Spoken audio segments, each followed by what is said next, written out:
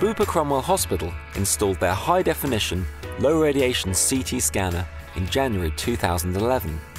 The first of its kind in London, the scanner can carry out a full body scan in just 10 seconds, producing high-definition images that allow doctors to see small vessels as thin as a human hair in 4D.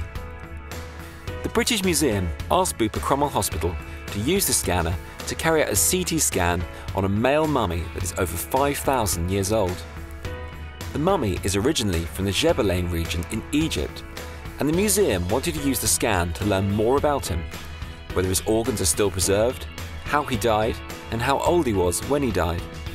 They also wanted to discover more about his dietary habits by looking at his teeth and digestive system. Some interesting discoveries were made as a result of the CT scan. The scan showed that his bones were still going through the process of fusion when he died, which meant he was still growing or had only recently stopped growing, indicating that he was a young man, approximately 18 to 25 years old. His internal organs remain largely intact, and his brain is still in the base of his skull. Though he looks frail, his bones were very robust, showing that he was relatively healthy.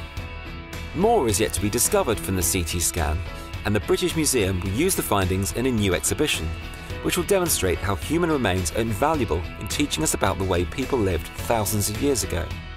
Thanks to the scanner technology at Cromwell Hospital, a further step has been taken towards understanding more about this 5,000-year-old mummy and who he really was.